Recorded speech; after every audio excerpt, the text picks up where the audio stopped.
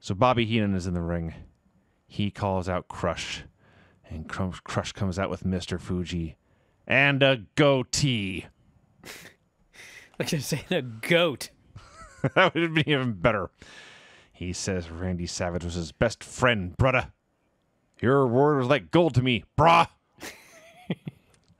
But then the student passed up the teacher. You couldn't handle it. You know what's funny is I use brother and brah ironically. So it was really funny to watch Crush using it unironically here. It was just like, he said something like, "You're not my friend, brother."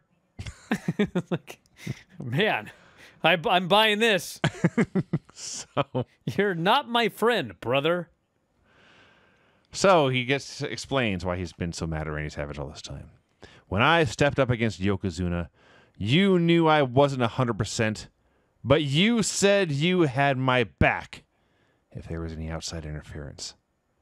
Well, there was outside interference, and you sat 6 feet away on your butt as I took 4 bonsai drops before you finally pulled me out. And Heenan takes the mic back and says, 4 bonsai drops. Your whole existence could have been over. Not your career. Not your life. Your existence. Yokozuna would have erased him from the time stream via bonsai drop. Crush explains he wanted me out of the World Wrestling Federation. He saw me on that plane out to Hawaii, and then he called me twice. Not to see how good I was doing, but to see how bad I was doing. He turns to Mr. Fuji. Says, I was on the beach at the hotel that this man and all of his ancestors own.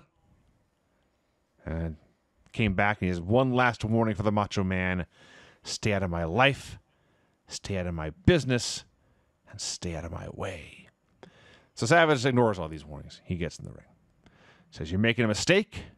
I've made a million mistakes in my life. You're making a mistake right now. This guy Heenan is an agitator. This guy Fuji is a parasite. We can go away from these two goofs and agree to disagree, but you've got to give me a chance to talk to you. But you need to back down right now because you're out of line. And he offers a handshake. And Heenan tells Crush don't shake his hand, but Crush shoves Bobby Heenan away. And Heenan runs for his life. And Crush hesitates, finally shakes hands with the Macho Man. And they're leaving the ring together, and they appear to have come to a truce. But then Crush sabotages him, lays him out in the aisle, destroys him, and Jim Cornette brings out Yokozuna for good measure. And this time, Savage is the one taking the bonsai drop. And they're sure to note that while Crush took 4 of these, Randy Savage only took 1 before the officials pulled him out of the ring. So it's October. It is not yet Survivor Series. This feud does not get blown off until WrestleMania. Yeah. Slow build. I watched this thing, and I'm not the biggest fan of old Crush, especially his matches. But I thought he was good here. Mm-hmm. And I thought that Macho Man Randy Savage was awesome. And I thought that both of them did an exceptional job to the point where Savage was so good at giving his side of the story. And Crush was so good listening and reacting to it. The fans really wanted to see them reconcile. And I'm watching this, I'm just thinking, I knew where it was going, obviously, because it's pro wrestling. And it went exactly where I expected. Exactly when I expected. But I was watching it thinking, has there ever been an angle in pro wrestling where there were 2 people where something like this happened? They didn't like get in a fight, but, you know, maybe one guy was getting beaten, the other guy wasn't there quick enough, the one guy got really mad, they built it up for weeks and weeks and weeks, they finally do that big confrontation together, the babyface explains, dude, this is why I wasn't there, this is what happened, I'm sorry,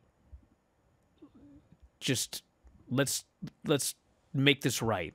They should do that tomorrow on Dynamite. And the babyface and the other guy, they fucking make it right, and they never feud. They become a happy team. Has that ever happened? Swerve and Keith Lee. Well, I think that was because I feel like that was because plans changed. Like, has there ever been like where that was the plan? Like, we're gonna build this feud, but then the babyface is gonna convince the other guy that, you know, one or the other was wrong, and the fans want to see them reconcile, and they do, and then they, like, go win the tag titles together or something.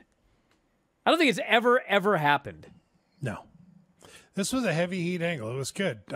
Crush actually pressed Savage over his head and dropped him on the guardrail. Savage came up bleeding from the mouth, and I think he did the Brian Alvarez blade job as well. No, I honestly think he put a blood capsule in. They said that he had lacerated his tongue. Yes. And crushed his larynx. Well, no, they said he bit his tongue when he hit the barricade. Yes, but he was... But the funny thing is, like, he goes in the ring and he's bleeding and everything. He's bleeding all over the place, and they're doing this heavy heat angle. He's getting beaten on everything like that. And they go to commercial. They go, when we get back, we'll have an update on Randy Savage. And, of course, you do remember when he had his larynx lacerated or whatever with the ring bell. That was Ricky Steamboat. Yes, but they come back, and Vince goes, he's got a lacerated tongue. We'll have more after the break. They go to the break or whatever, and they come back, and Vince goes, he's got a lacerated tongue. Turns out he bit his tongue. It's going to be all right. But he was also... I don't give a fuck now. He bit his fucking tongue. Who cares? He blew it off. The same show. It's not even like, oh, next week we'll find the status of his tongue.